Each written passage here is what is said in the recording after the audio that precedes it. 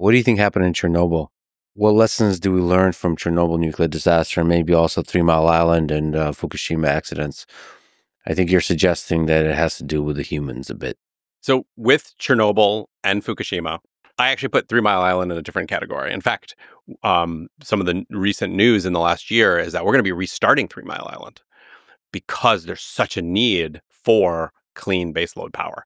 So that's actually a very interesting other topic we should talk about is why and how we're doing that.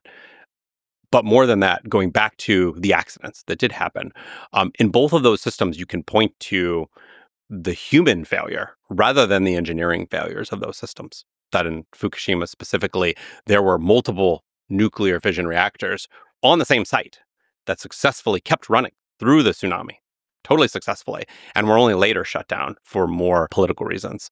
But the old one, the oldest of them that had been on site for long periods and maybe too long, I think some experts have looked at this in the past, was where some of the problems actually happened.